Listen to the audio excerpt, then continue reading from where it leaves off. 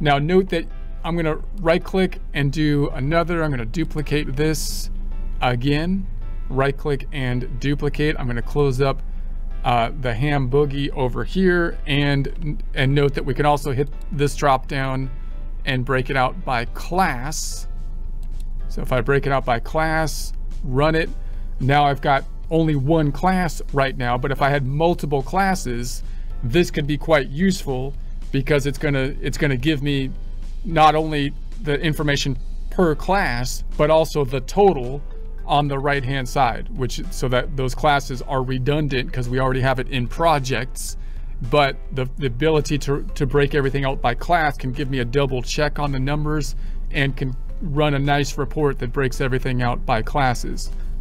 Now, if you don't have the capacity to use classes, or you're using classes for something else already, you could do a similar thing with the tags. So I can go to the tags over here.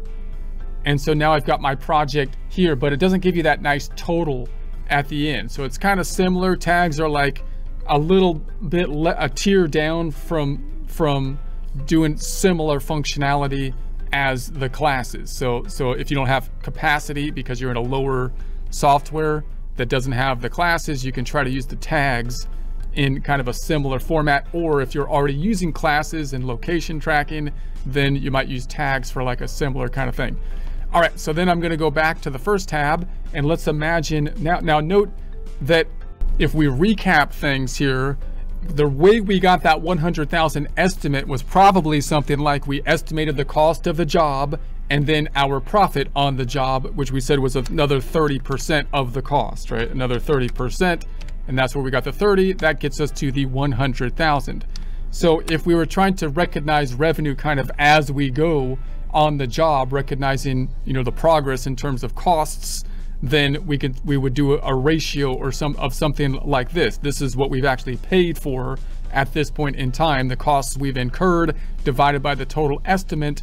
That would mean that we're basically 16.92% done. So that would mean the revenue that I would recognize if I was on like trying to recognize the percentage of completion, recognize as we go, would be something more like the 16.923 times the 100,000, right? But what we've recognized in revenue so far is the 10,000 just based on the billing schedule, and we recognize that before we even, you know, paid for anything yet, right? So that you can see the disconnect between the billing and when you might recognize revenue on a revenue recognition. So we're going to continue with the separation between the two, and then we'll take a look at the differences later. So let's take a look at the next billing item is going to be in next month. So I'm going to say, let's say that happens in month 3. Let's actually record the billing. So I'm going to go over here and we'll say, okay, let's go back and we're going to go into our projects. Now let's actually record the receipt of the payment, and then we'll record the next billing that happened. So I'm going to say, okay, let's go drop down and let's say we received a payment.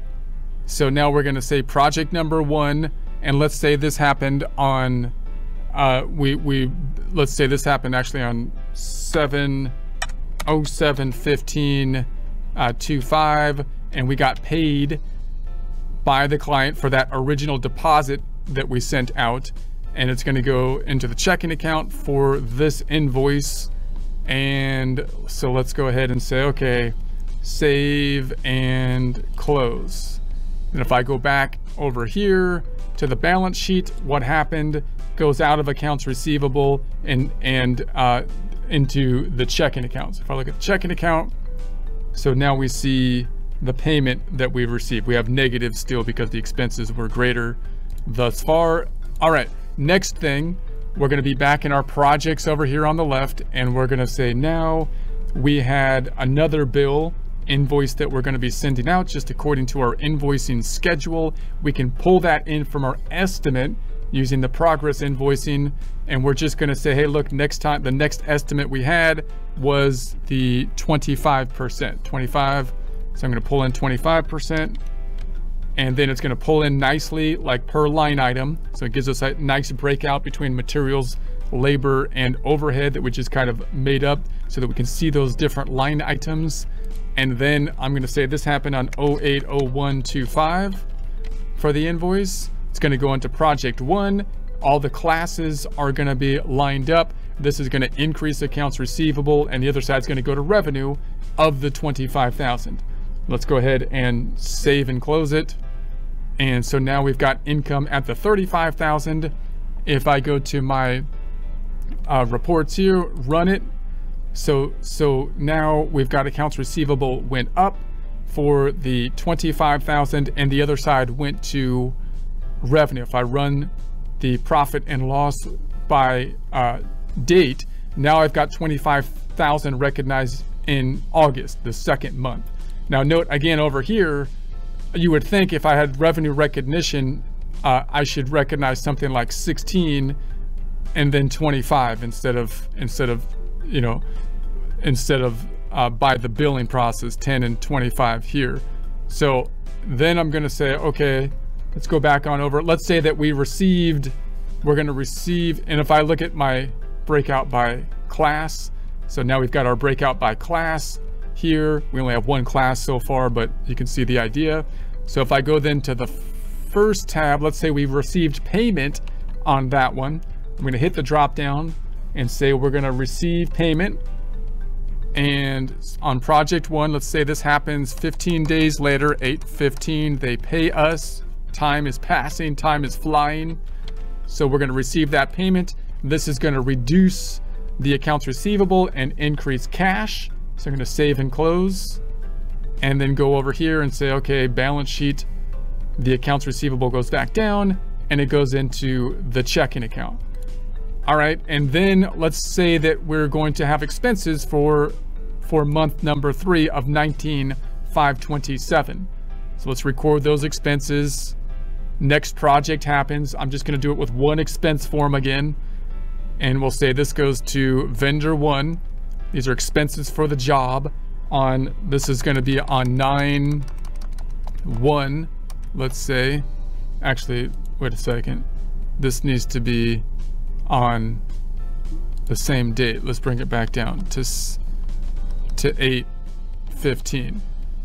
That were the job that were, okay, so these are the expenses for that time frame. Now it pulled over the same stuff from the last time, but now I've got new numbers. So what I'm going to do is I'm just going to change this to be something like 10. Let's say this is 10,000. I'm not going to make it billable. And then this is going to be, let's say 10,000 not billable. That gets me up to 20. And actually, let's say this is 9,000, not 90. That gets me to the 19, and then in the overhead, we'll say 527. So 527 overhead, not billable, not billable, not billable.